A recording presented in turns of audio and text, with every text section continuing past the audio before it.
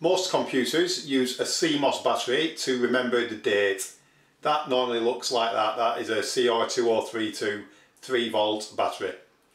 On a lot of computers you will simply put that on the motherboard and that will remember the date. On some other computers they'll look like that.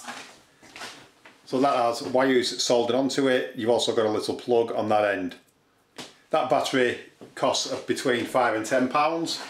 A CR2032 like that costs about £1 for 2 or 3 of them, so they are a lot cheaper.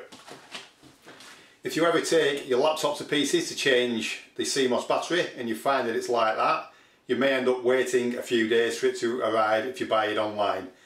That's why we're going to convert this battery to work like this battery. It's a very simple job to do. One thing I must stress is do not try and solder the wires onto the battery because the battery can explode.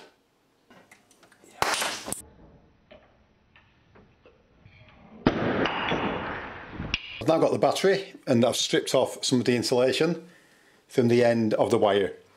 I'm now going to stick that on there using a piece of conductive tape, and it just so happens that that is copper tape.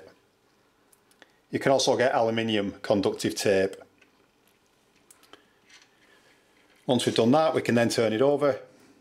We can then stick the negative wire onto the negative side of the battery. We can now take a piece of insulation tape and we need to pull this really tight. So we're going to pull it as tight as we can and stick that down to the battery. And we're going to pull the tape as tight as we can and wrap the battery in the tape whilst we're pulling it tight. That will ensure that the wires keep good contact with the actual battery. So once we've given that a good wrap, if we just push everything together nice and firm. I've now covered the rest of the battery with insulation tape so that there is no metal showing. I'm now going to place that inside some heat shrink sleeving until it gets about halfway down the tube. I'm now going to apply some heat to the heat shrink sleeving using this heat gun.